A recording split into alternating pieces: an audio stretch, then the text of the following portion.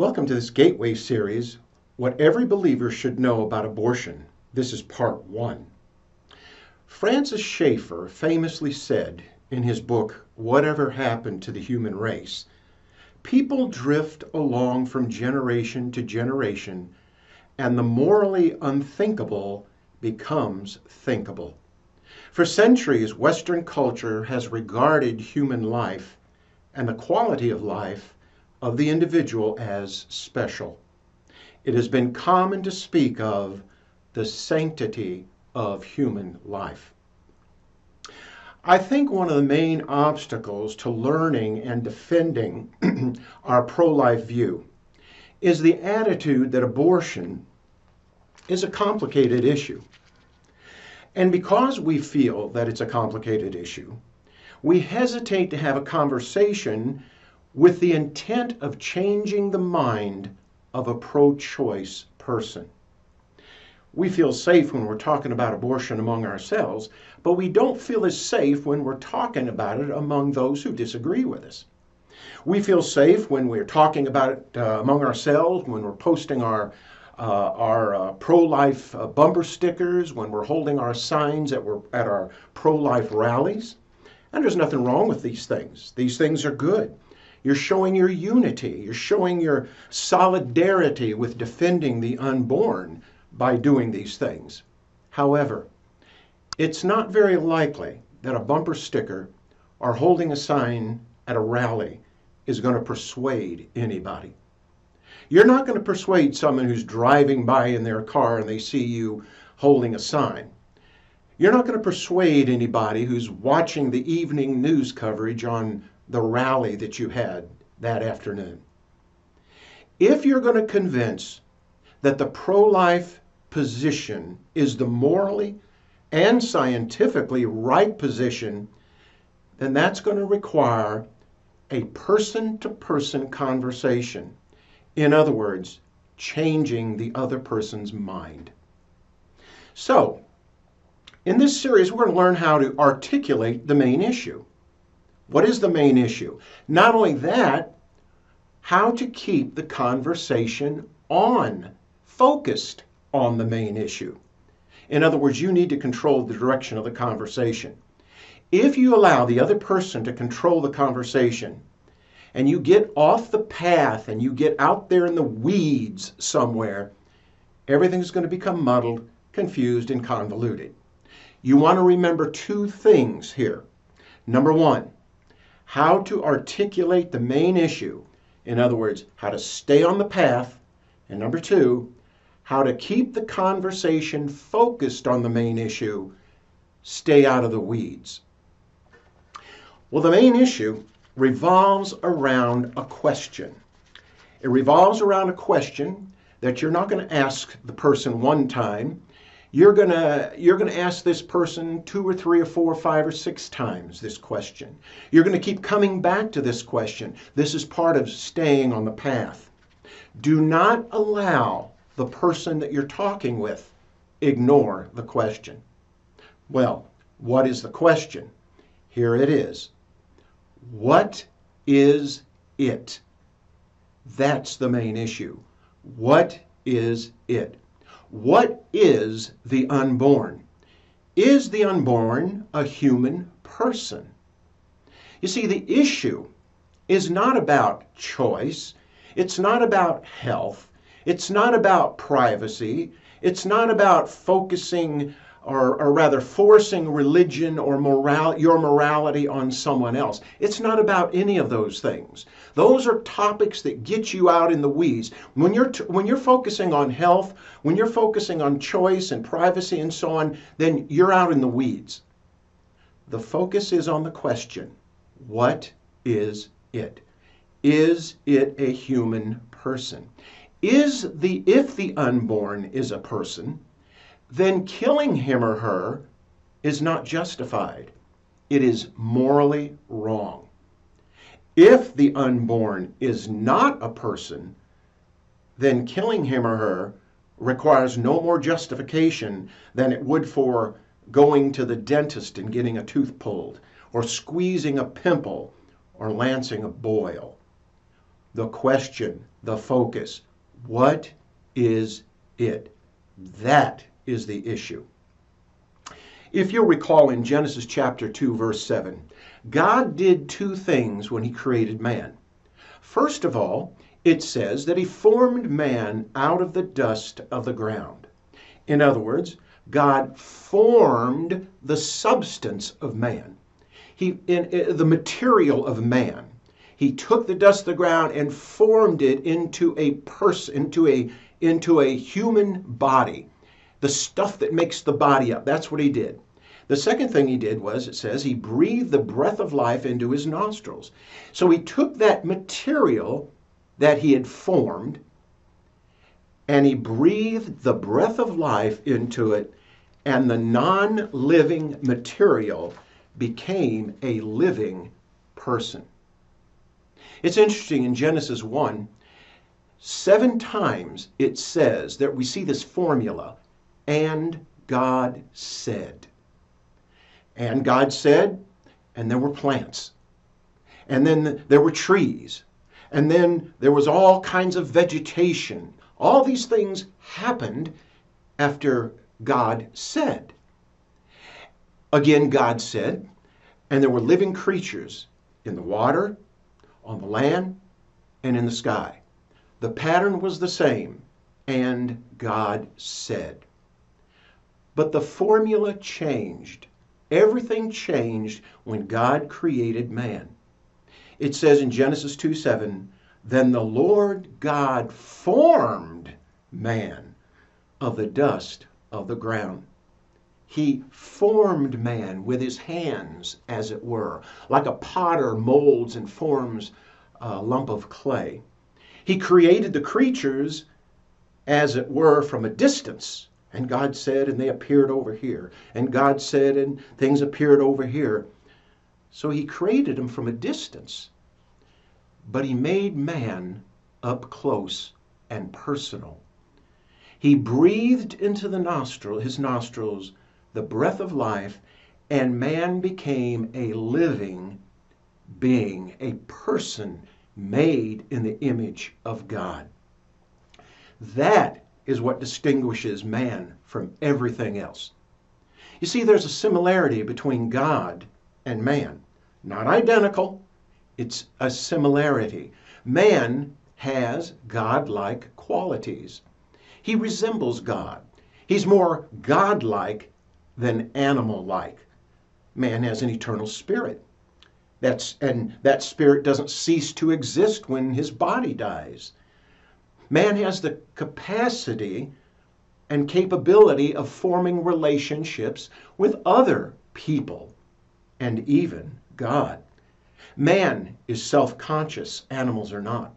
Man is self-reflective. Man has moral discernment. These are godlike qualities. In Genesis chapter 9, verse 6, it talks about killing, and it condemns the killing of another person. And it gives the reason. It says, thou shalt not kill. It doesn't say, because of the dignity of man, it doesn't say that. It says, thou shalt not kill because, here it is, man is made in the image of God. That's why you shouldn't kill another person. In other words, to kill another person is to deface the image of God in that person. It's killing a creature that resembles God. It's killing God in effigy. You see, the whole focus of that verse is on God. You shouldn't kill because the focus is on God. Man is made in the image of God. Historically, the term non-person or non-human has been used to justify all kinds of prejudice and cruelty. For example, Nazi concentration camps, all right? All over the world, slavery is practiced. Human trafficking. All these are dehumanizing people. You can add abortion to that. Because you see, the child in the womb is not considered to be a human person. So, the main assumption of abortion advocates today is that the unborn is not a human person. Y'all remember Paul in Romans chapter 1, he talked about how sin has corrupted man's thinking, that man's heart is twisted away from God and man is bent toward self-interests and desires. Paul said man suppresses the truth, and denying the personhood of the unborn is an example of that. Advocates of abortion point out that the word abortion is not in the Bible. As I studied abortion and some of the arguments about it, that always came up, it seemed like. That was one of their big, their defense of abortion for Christians, is abortion is not in the Bible. Mark Bigelow, a member of the Clergy Advisory Board of Planned Parenthood. Amazing, they have a clergy advisory board. Listen to what he said. He said, quote, "Jesus never said a word about abortion. If the Bible does not condemn abortion, pro-lifers should not condemn abortion." Now, I think the fallacy of that argument is very obvious. Just because the Bible doesn't specifically forbid or condemn something doesn't mean God condones something. The Bible doesn't specifically condemn genocide, in other words, the killing of large groups of people. But we can't come to the conclusion that Jesus condones genocide. The Bible doesn't specifically say you shouldn't kill your toddler, or you shouldn't kill your mailman, or you shouldn't kill your husband or wife or your butcher. But we can't conclude that Jesus condones killing your mailman, butcher, your wife, or your toddler. You see, here's how they reply to that. They'll say something like this: well, there's a difference between a toddler and the unborn. The difference is a toddler is a human person. You see, you're forced to go back to the question, what is it? What is it? Well, they say it is not a human person. And in a later lecture, I'm going to talk about the difference, because they do say it's a human being, but they say it's not a human person, and they make a distinction there. We'll get into that later. You see, the fact of the matter is the Bible does condemn killing a toddler. It does condemn killing your mailman, your butcher, your plumber, or your spouse. It condemns those things by condemning homicide. Homicide is killing a person. The Bible condemns killing an innocent person. Killing a toddler or your mailman is morally wrong to kill. That's why the abortion debate is about, that's why the abortion debate is not about choice or health or privacy or morality or anything like that. It's about what is it.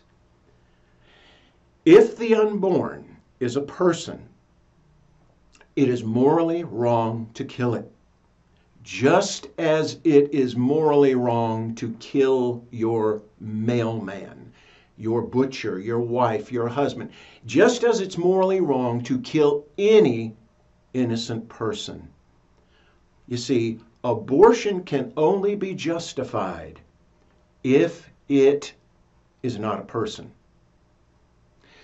So, the idea that abortion is a complicated issue really is not true.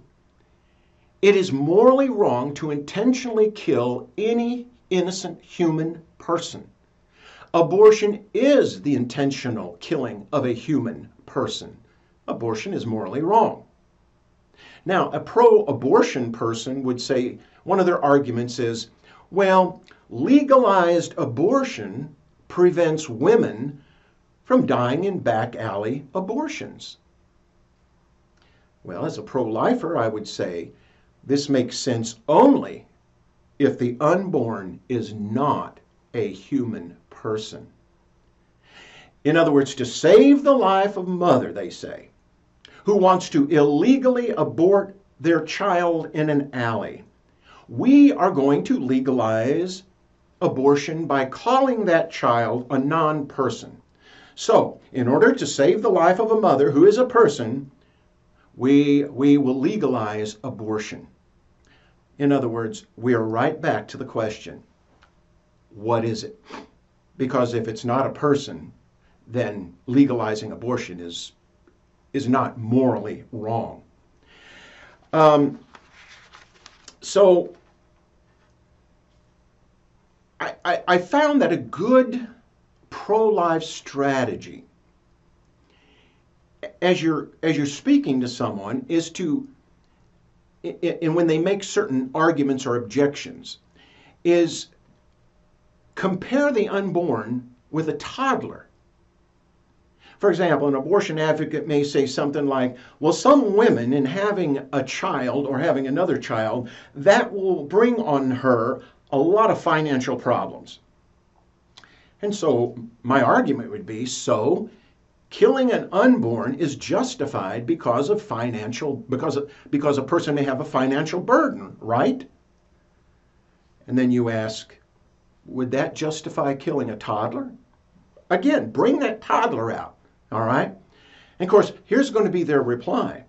Their reply is, no, I wouldn't kill a toddler. A toddler is a human person made in the image of God. Of course, the question is wait a minute, when does the image of God in this personhood happen? Well, that's another convoluted idea, and we'll talk about that later. So in other words, we're right back to the question, what is it? What is it? An abortion advocate argues it's about a woman's right to choose. Well, the pro-lifer would ask the question, well, is it your right to choose to kill a toddler? And of course, they're going to say, well, no, a toddler is a human person. Again, you're right back to the question, what is it? You see, you got to stay on the question. So, in these and many other examples, the abortion advocate always assumes the unborn is not a person. You want to learn how to articulate the main issue, as well as how to keep the conversation focused on the main issue. Control the direction of the conversation. It's not about choice, it's not about health, you need to guide the conversation. Help them to see. It's all about answering the question, what is it? And remember two things. How to articulate the main issue, stay on the path. And number two, how to keep the conversation focused on the main issue, stay out of the weeds.